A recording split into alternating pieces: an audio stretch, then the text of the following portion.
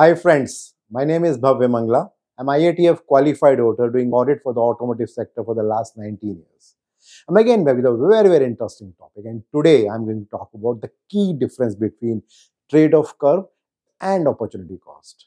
And by the time this video will end, you will understand what exactly is trade-off curve, what exactly is the meaning of opportunity cost, why they are important for any organization, what exactly is the correlation between value and function, and why both are important for all of us.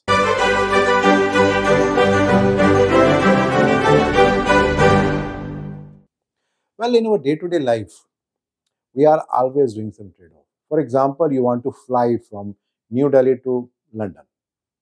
Now, there can be many options. Maybe the basic option is that, well, the flight cost is A and flight cost is B. If A is less, I will go for that. But actually, it is not that easy. Apart from the flight cost, we also look into that what is the time at which the flight is going. Then there is another factor that, oh, from this particular airline, I have got some miles. So I have to use those miles. So I have to use only this particular airline and not the other airline. Then maybe there is some safety issue which may have happened with a particular airline. So that also becomes a feature of that. Then another could be that what time we are landing there, because there could be a possibility that if we are landing early in the morning, then we can go straight to the work.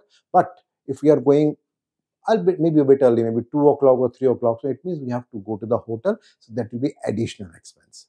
So all these factors are there, and sometimes it becomes very complex. But then we do all that trade-off, and then we decide that which airline we need to choose. Something similar happened in the industry also, wherein we are talking about trade-off and the opportunity cost. When we talk about trade-off, primarily the intent is that there are different parameters, maybe with respect to the design process, and then we have to choose that if there is a temperature and there is a pressure, how much temperature should we keep and how much pressure should we get, so that we can get the right value or the optimum value wherein we get the maximum productivity. That's a trade-off that we generally do.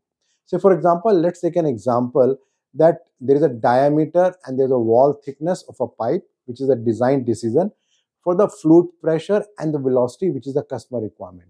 Now, in both the cases, we need to see that how we should have the thickness and with respect to the pressure, so that we can get the desired velocity, which is the ultimate requirement of the customer. So there is a trade-off between these two things, and then we can see that what is right and what is wrong. Well, Michael Porter has said a very interesting thing. He said that the sign of a good strategy is that it makes some customers unhappy. Now, let me talk another definition, that what exactly is the meaning of opportunity cost. So when we talk about opportunity cost, primarily it is a potential benefit that an individual, investor, or a business misses out while choosing one alternative over another. So when we talk about trade-off curve, primarily we're talking about two alternatives, this or that.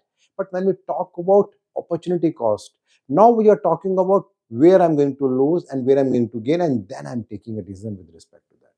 Let's take an example of electric vehicle. Now we know that in electric vehicle, the weight of the battery is very high.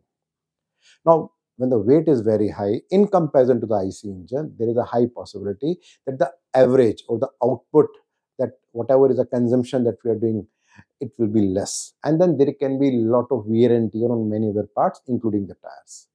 So now we have to make compromise. So we have to reduce the weight of many other components. It can be sheet metal components, plastic components, maybe lights, or maybe steering, or maybe many other things. One another interesting thing happens in electric vehicle when we are talking about trade-off is that as there is no noise in a battery, so the voice or the noise with respect to the tire becomes very high, because earlier in IC engine it was getting covered. Now the tires have to be designed in such a way that there is minimum noise. Otherwise, that will create a problem for the user as well as the people around, because they will hear a lot of noise about that. So it's very important thing to understand. Then it brings a very important question, that why exactly we are talking about trade-off curve and opportunity cost. Well, there is a very interesting quote which has been given by Kenny Rogers, and he said that there is a trade-off. As you grow older, you gain wisdom, but you lose spontaneity.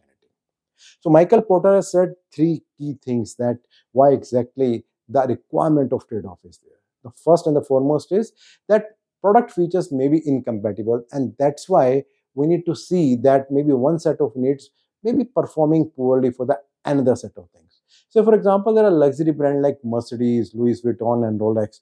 Now, they cannot reduce the cost for the mass consumption, as it will destroy their brand image and value, because that is their strength. The second is there is a trade-off in the activities themselves. Maybe in other words, we can put that the configuration of activities that best delivers one kind of value cannot be equally delivered by another. Let's take the example of Amazon. Now they are masters globally with respect to anything which anybody wants to purchase. But then now in case they start selling the cars, maybe they have to set a different kind of value proposition, because if they start doing the same practices what they are doing it for the other components, then it may not be acceptable to the consumer. And the third very important thing which Michael Porter said is that there is inconsistency in the image or reputation. So, for example, we all know that Facebook is very popular for common men, for fun, information sharing, and finding old friends and all those things.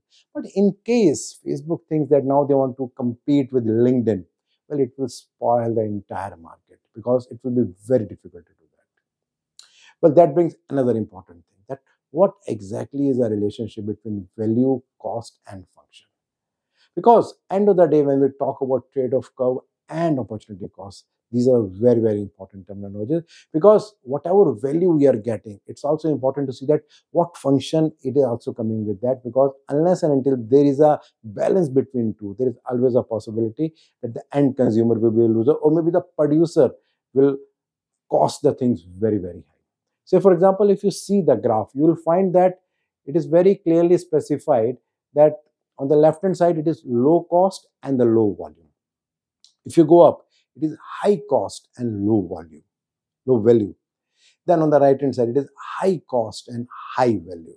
But if you see the pink color, it is low cost and high value. So that is the most appropriate thing that any organization has to choose, because there you are having the low cost, but you are being able to go the high value. Let's see another interesting graph. So here it's a graph between cost and the quality level. So if you see, if it is a low quality, then medium quality, then high quality, till that time, if you see, the cost is broadly okay. But as we are increasing the high quality, as we are going from high quality to very high quality, the cost increases 2 to 3 times.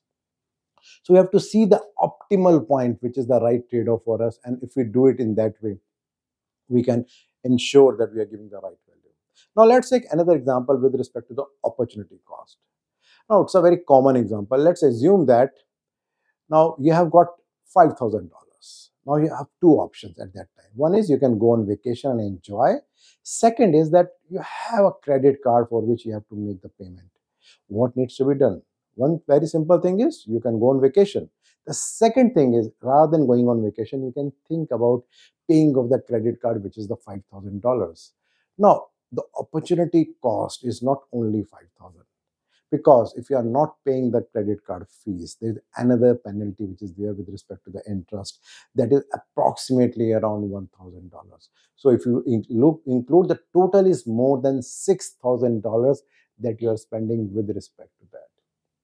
Now to talk about why trade-off curve and opportunity cost is important. So one very logical thing is that whenever we are thinking about doing something, we always see that how we can provide the maximum value to the end user with the lowest cost by increasing the productivity. So that becomes very, very important, that wherever we are and whatever we are doing, we need to have some trade-off, and we have to see that what cost we are paying, so that we can decide that whether it is right for the consumer or not. So if I do a summary, when we talk about trade-off, it's primarily a comparison between two alternatives, say that whether this is right or that is right for me. Now, when we talk about opportunity cost, here we are talking about that whenever we are choosing any particular alternative, what is the cost that I'm going to lose to achieve the other things? So that's a key difference between opportunity cost and the trade-off. Very little difference, but very important to understand about trade-off curve and opportunity cost. Well, my next video will again about some differences, and there I'm going to talk about the key difference between scrap and salvage. Regularly, I'm getting a lot of feedback from your side, and they're helping me to understand your expectations. So please do continue that. And in case you are liking these kind of videos and blogs, do share with your friends and colleagues. And you can subscribe to my YouTube channel and my website, bhavyamangla.com. And in case you want to understand a little bit more about this particular video, you'll find a link below. If you click that, you'll find a blog there. And there you'll find this information much more detailed. Thank you.